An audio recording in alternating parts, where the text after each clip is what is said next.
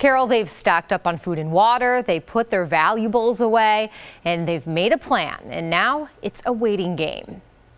It's going to be an interesting couple days. Marquette grad Matt Holton prepares for the worst as Irma's path takes a turn. We all thought that it was going to hit the East Coast really bad, and we're all like, kind of nonchalant about it. Hurricane shutters are ready to go at his Naples home, a mandatory evacuation zone. There's nobody on the street. There's no cars. Holton will stay inland at a friend's. His biggest concern, the predicted 8 to 12 feet storm surge. So if it really gets above 10 feet, the first floor of my house is flooded. Holton stayed so he can be around to save his home and dental practice. I'd want to be able to get to stuff to try to help people. Lynn Halloran waiting out the storm in Keysville with her animals. I'm going to bring my sheep in the garage if it gets really bad. The other ones, we just have to let them have access to the barn, but we don't want to lock them in the barn in case something happens to the barn. Oak Creek native Jim Berger lives in Coral Springs. And I would rather be here than stuck in a car. A pro at snowstorms, not hurricanes. That's what my girl asked me. Would you rather be in Wisconsin in a blizzard or here in a hurricane? I said, a blizzard. I've been through many of those. Berger is sticking to a plan.